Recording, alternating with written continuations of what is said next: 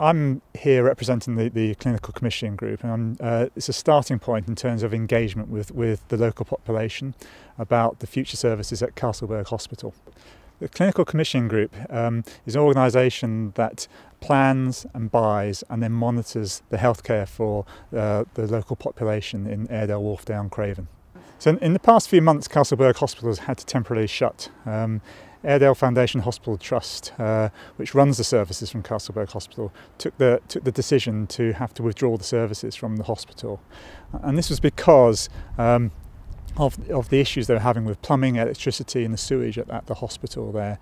And it became clear that it was no longer safe to care for patients in the hospital and for the staff to work at the hospital there. But what this has done is given us opportunity now to look at how best to use the resource and to also go to the public and ask how best should we use it, what are our health and care needs, because there are big implications going forward with funding in the whole of healthcare, but locally in terms of Castleberg Hospital, it's not about shutting the hospital, it's about how best to use resource in our area to meet the patients and our population's health and care needs. Now they're being cared for in the community. Now Airedale Foundation Hospital have strengthened the community teams, and that involves the district nurses, the healthcare assistants in those teams there. They strengthen them with the staff from Castleberg Hospital and the resource there, and that's enabled again to where appropriate to have patients at home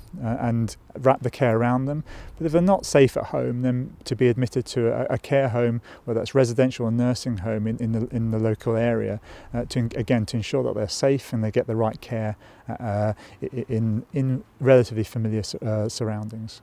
It's not about long-term care, it's more really about the safety during an episode where they don't need to, it might have an acute medical episode, or it might be a kind of social need for a short period of time, but they do need some care, and in order to make sure that's safe, they get admitted temporarily to a care home with the aim to get home into their own familiar surroundings with the right care package. I think people do want to be at home, they want to be in familiar surroundings, but yes, they want to make sure they have the right care and the right place and they get it at the right time. And I think we've appropriately assessed, and so where it's deemed that someone isn't too ill, that they should be able to stay at home or stay in familiar surroundings, not just for themselves as patients, but their relatives who want to visit them, relatives who want to see them, pop in at times that they want to pop in, they can do that when they're at home or in care homes there. I mean, in hospitals it's a little bit harder to do that. There's either the travel or there's visiting times, and so it's not as easy. And I think patients do want to be at home where they can be, but we've got to be safe as well. Well, in this initial phase, what we want to find out is what is important for individuals' health and care in this area there. So that's one question we want to be asking. We also want to be asking about how we should consult, really, and how people want us to engage with them, so we can understand everyone's opinions. We're not here just to hear one person's or one view.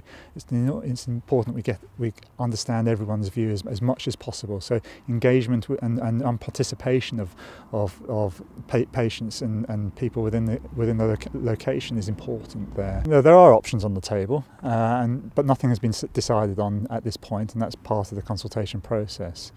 One of the options may be to keep Castleberg open, and that's on the table there. But there are other options, like using the resource in a different way, wrapping that care around the patient at home or in a care home there. It may be using a different facility, using resource in a different facility in the locality as well. And there may be other options that people may want to bring to the table as well that we'll listen to and understand.